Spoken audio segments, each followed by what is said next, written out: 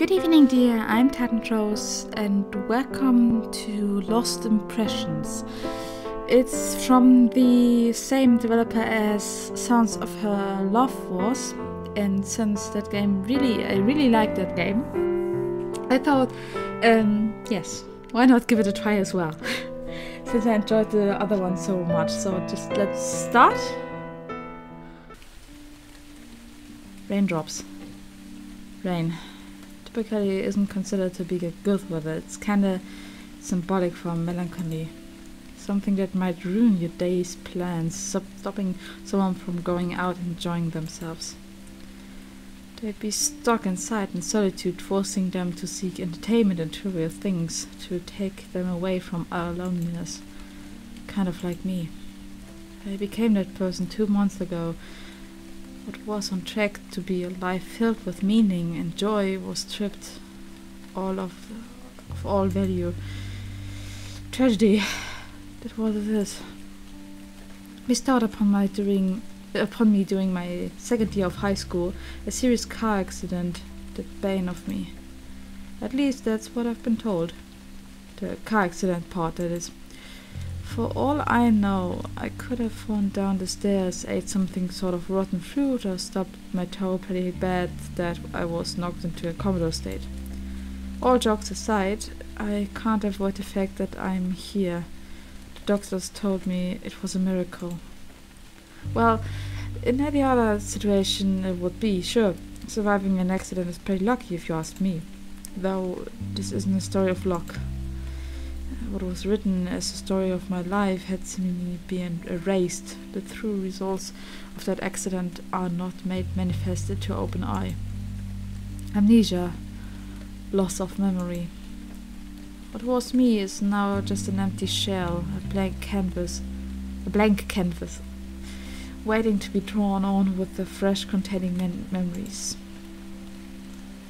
Needless to say that there were many downsides to this, aside from the most notable, of course. I now depend completely on what others tell me, suspectable out of false information. That in turn could change who I am completely, not that I knew who I was before. Do I really want to live with nothing but artificial memories, or live alone as a hollow state, waiting for new ones to come along? Can I trust people?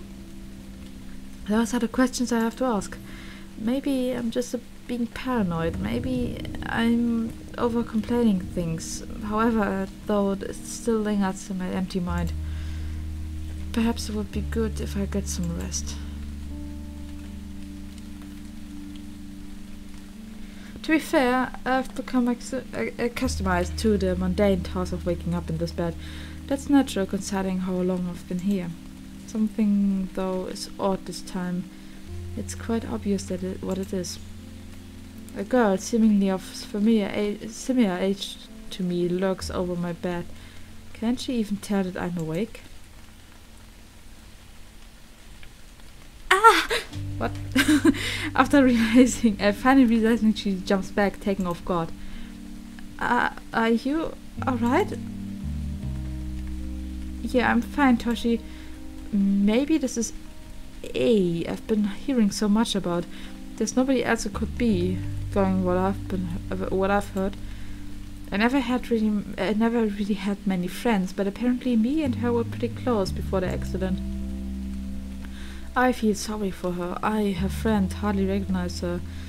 There's no denying that she's hurt, but all I can really do now is make new memories with her, to replace the old ones. So, they finally let you in. You remembered my name. I couldn't really say I remembered it. I was just going on information that was spooned by my parents and the doctors here at the hospital. They wouldn't let me in until now. Trust me, Toshi, I've been trying. I really wanted to speak to you since the accident. She speaks carefully. It seems she's still pretty shocked about all this. I was told to help you once you get out, to get used to things again. You'll be going back to school soon. You're in the same class as me. I see her perk up when she mentioned that fact. The rain stopped. I don't like this. It seems she's pretty fond of me. She has been waiting all this time. It's good to hear, A. I'm looking forward to it. I don't want to be too much of a burden on you, though. It's okay, really. I just want to be able to help you. She smiles, but a sad look still remains in her eyes. Still, I'll just have to trust her. For now, working towards a new future is my main priority, despite how hard it might seem. What was my future in the first place? I don't know, but with the help of A new one doesn't seem too bad. A looks at the clock on the wall and turns back to face me. It looks like visiting hours are over, but don't worry, I'll come back again. It's not like I'm worrying anyway. I'll be out of this place in less than a week. I'll see you soon, A. A gives me a wave and says her goodbyes, leaving me in solitude again. That short burst of company really did leave an impression on me. I really does seem like a nice person. That's not so hard to say. And it's more than obvious that she cares about me. This week couldn't pass any sooner. Bloody hell. I finished packing my bag for school. It's been a day since I've left the hospital, but they told me I couldn't go back straight away, which added the agony even more. Most people my age wouldn't be as eager to get to school as me unless they enjoy it, of course. That might be the case soon with me, as I get to spend time with A. She seems pretty cute, really. The bell rings once again. It looks like A is also pretty adamant about starting school with me. I'm still pretty tired since sleeping in a new bed felt so foreign, but I guess this was where I slept before. I rush down the stairs and to the front door. It seems as if I have everything. Hey, Toshi! Hi. Elle greets me with a smile I can certainly call delightful. After seeing nothing but wooden faces in the hospital, it's definitely a change I welcome. Hi, shall we get going? I nod heartfully and I shut the door behind me. A warm breeze meets my cheeks as I walk with her down the street. You looking forward to it? Yeah, I am. Same here. I hums a melody I can't recognize as we further continue our walk. Maybe I would have known it before somehow. We arrive at school and I watch the little dance down to the side of the street as a small breeze passes by, scaring it in all sorts of directions. I used to know this place like the back of my hand, but now I can hardly recall anything. I guess I'll have to rely on A for a while. Some things do seem familiar, these subliminal messages that are my basis for trying to remember anything fully. A treads ahead of me and turns to face me. Well, we're here at school, Toshi. Our class is 2-1. It hits me that I have no idea about anything I learned prior to this, so let's hope I can get through classes easily enough. We don't sit next to each other, unfortunately, so you have to cope without me for a while. I'll be seeing you at lunch though, right? That's right. I guess you wouldn't miss the opportunity to spend time with me. What with not seeing me in a couple of months? I can't say I'm not looking forward to it. I look forward to learning about her again, strengthening our friendship. Even though we are still friends, it doesn't feel right. How can you be friends with someone when you know nothing about them? How can you be friends with someone when they know nothing about you? I is trying really hard to maintain our friendship. That I can tell. I should be doing the same. We walk further down into the school grounds and I find my way to class with A as my guide. The morning classes went fairly normal, I guess. There were no difference than I expected, which was a surprise. You'd think people would act differently to a classmate completely forgetting who they are. Maybe they don't care that much, especially if it wasn't that social before the accident. A was the only one who visited me after all. Speaking of A, she brings a chair up to my desk and sets her lunch down. You never used to eat with me before. I didn't? I thought we were good friends. It surprised me, really. I would have thought we would usually eat together like this. We were, but during school you always used to be alone. It used to make me quite sad, really. It looked like some of that sadness still lingers on as she looks down onto the desk. Oh, I see. Though, in a strange way, I'm glad. I get to spend more time with you. We never really talked that much aside from outside of school. Well, hopefully we can change that, eh? I definitely plan on it. Yeah, hopefully we can. She looks up with a smile that puts my heart at ease. However, her words make me think. Was I really such a loner before my accident? Surely I spoke to people. A eats her lunch delicately and keeps a faint smile on her face as she does.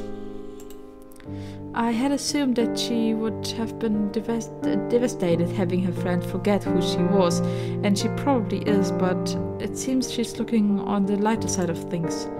She's glad that I can start spending more time with her, really. That I depend on her. Was I really such a good friend before? I guess I should work on being a better friend to her. And start making some new ones to take the pressure off her. Though everything has its fair share of consequences. The bell rings, signaling the end of lunch. Looks as if I should get back to my desk. Could the music please chill? Oh, Jesus. Thanks, I am glad to have someone here for me. Even more that I get to spend more time with you. Yeah. Her face looks sad as she packs her things up and heads back to her desk to begin afternoon lessons. I can't help but feel that there's something wrong. Somehow I find myself alone after school. Classes finished not too long ago, and theoretically I can go home whether I like, but I just don't feel like it. Apparently A said she was going to be busy after school. There's no room to blame her. She can't keep track of me all the time. I'm not her dog. Still, I feel like she at least could have given me a heads up earlier. I walked through the corridors looking for something interesting on any of the facilities. Stopping in my tracks, I read a noticeable sign catch my attention. The library, huh? Speaking my thought aloud, I contemplate going inside. I'm not a massive fan of books, going by the contents of my room anyway. Who knows, maybe I was, but I go inside hoping that I can find an oddity that catch my interest. This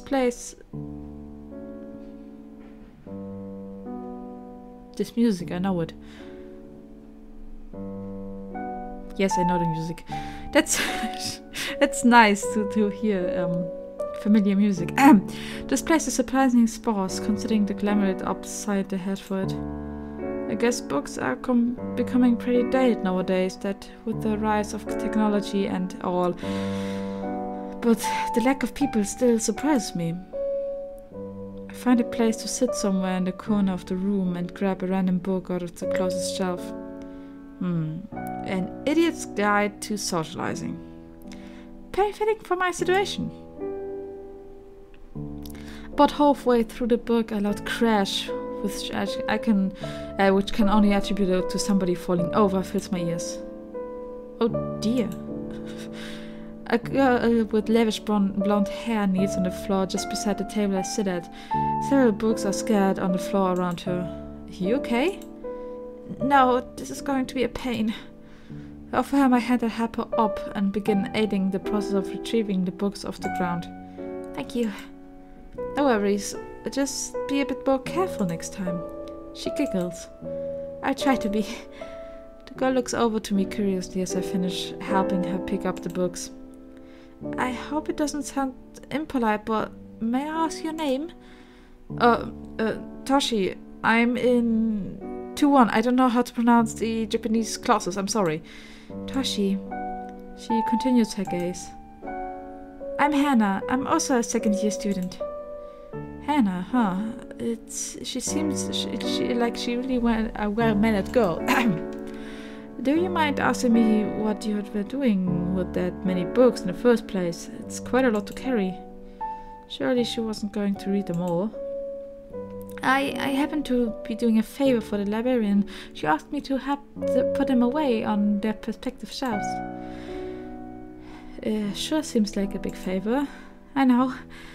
It would have been rude of me to refuse, though. Is she from a rich family? She certainly has the manners for it. Whatever it is, she's really polite, kind of cute too. I think I can get along with her. Do you visit the library often? This is my first time seeing you here. Oh no, this is no more of a one-off thing. That's a shame. I was hoping someone had taken an interest in it. Not many people visit anymore, so it's at risk of being closed for good. Hannah seems rather fond of this place. It must be painful to her seeing it go, though I doubt having an extra person to come here can prevent it from getting closed. The clock on the wall has already moved a fair bit since I got here. I really should be leaving soon. Hannah's gaze moves to catch mine. Is it that late already? I best be off soon. And I pouts at the clock as to convey her displeasure. Well, Toshi, it was a pleasure to spend time with you. Hopefully I'll see you again soon. You too. The words stumble out of my mouth. I've never had a girl say that to me before. Well, not that I can remember anyway. Hannah bids a final farewell and resumes reshelving the books that once laid upon the floor. I close my book and start marking my page, as I figure I'm not going to be reading it anytime soon. It's not to say I won't be back here. What with Hannah being here, I'm more likely than to return. Making my way out of the library, I set off home. Hopefully I don't get lost. The walk home is no longer recognizable for me. However, according to the map on my phone, it should be going the right way. Maybe I'm going the wrong way after all. I've never had a thing for modern technology. Then a girl appeared. Turning down the narrow street, I catch a glimpse of a red-headed girl, seemingly in the same uniform as me. Maybe I can ask her for directions. Why do you think she knows where you live? Excuse me, can you tell me where the 12th Cherry Blossom approach is? The girl looks back at me, almost as if she knows me somehow. Cherry Blossom Approach? You live there? Yeah. Why don't you know where your own house is then? She looks back at me and smirks. Thank you for being mean to me because I lost my memories. Well, I've had a hard time thinking lately. Can you just tell me where it is? Sure, I guess I can. I live there too after all, so I'll take you with me. This girl is lives in my street. I've never seen her around before. Did you move here recently? Oh yeah, from the city. A city girl, huh? Despite having a slight attitude, she seems fairly friendly. So what's wrong with your noggin then? My what? No, your noggin, your head. You said you were thinking rough lately, didn't you? I don't know. Perhaps I haven't been getting enough sleep. I really don't want to be talking about my accident with someone I just met. My excuse is fairly weak though. Being vague doesn't give off a good impression of myself. Well, it sure looks like you've been necking some. You arrived outside my house and I still feel embarrassed that I forgot my way home. But there's nothing I can do about that really. So, this your house? Yeah, it is. I see, I might pay you a visit sometime. Mine is just over there. I look across the street to where she points. Well, I best be off. Maybe we should hang out around more. You seem like an interesting guy. Thanks, I guess. No problem. I'll see you right then, Toshi. Oh yeah, my name's Sashi. I don't expect you for getting dead anytime soon. Sashi walks off towards the house across the street. Maybe spending time with her wouldn't be a bad idea after all. She doesn't seem like a bad person. Just as I enter my house, one last question lingers on my mind. How did she know my name? I didn't recall telling her. I stare facing the wall as if to see it look back at me. For many months the war had been my only friend. As sad as it sounds, it's true. Being in the hospital really wasn't a pleasant experience, so being able to make some new friends today really wasn't such a bad thing. I'm quite glad, actually. However, despite today's events, something still doesn't feel right. I feel like I'm forgetting something. A jigsaw with a missing piece. Of course, no doubt I'm forgetting a lot. That's kind of obvious considering my condition. But none of that made me feel uneasy. This feeling has been with me for quite a while. Just what is it? The doorbell rings and since my parents aren't home now, I guess I have to answer it. I make my way downstairs. Opening the door, I'm greeted with a familiar face. Oh, I thought for a second that the other girl is already going to visit me. Hello, Toshi. Hey, what are you doing here? I am not allowed to visit? I put a frown, which really tugs on my heartstrings. I guess it wouldn't be a bad idea to let her in. No, you're welcome to come on in. She smiles and makes her way past me through the door. So, are you going to show me your room? I haven't been there since... She cuts herself off mid-sentence. Since? Never mind, Toshi, it's nothing. A heads upstairs without a prompt from me, leaving me confused. Is she hiding something? Both A and I stand in my room as I watch her as she scans with her eyes. It's surprisingly clean. Thanks, I only got back from the hospital recently, so I haven't had time to mess it up. The hospital. A look of subdued sadness is made manifest on her on Ai's face. I guess something is still bothering her. You okay, eh? Shuki looks at me and puts on a weak smile. Yeah, Toshi, don't worry. Despite her reassurance, it's quite clear she's bothered around something. I won't go into it now, though. I'm sure she'll tell me if she wants me to know. How about we play some games? I burst into a handheld console from her bag with a pink cover to store her game cartridge. Is she really this much of a kid? I remember playing these when She cuts herself off again. Went to a school trip last year. Was it fun, the trip? Yeah. Elle still looks sad, worse than before, I guess. In the end, not being able to reminisce with her close friend is really a painful thing to her.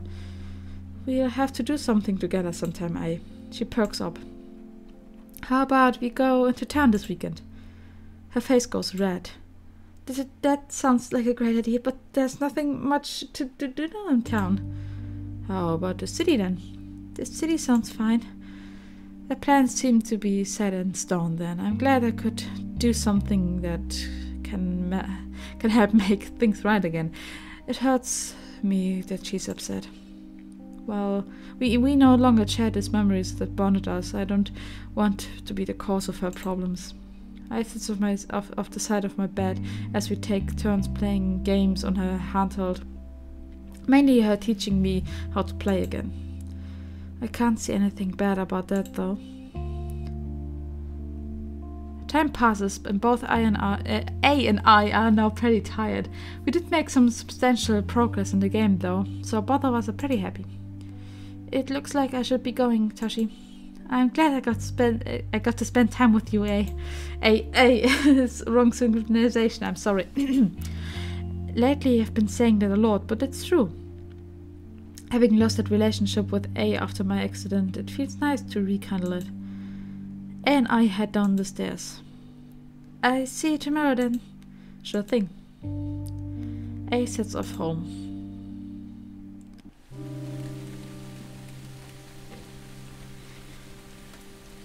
yes, I'm gonna end it here. I'm just gonna save it here. And going to go off then now. So far it's pretty interesting, like the other game was, so I'm just too curious what it's going to be. Okay, good. Then thank you so much for watching, enjoy the rest of your evening, and I'll be off now. Goodbye.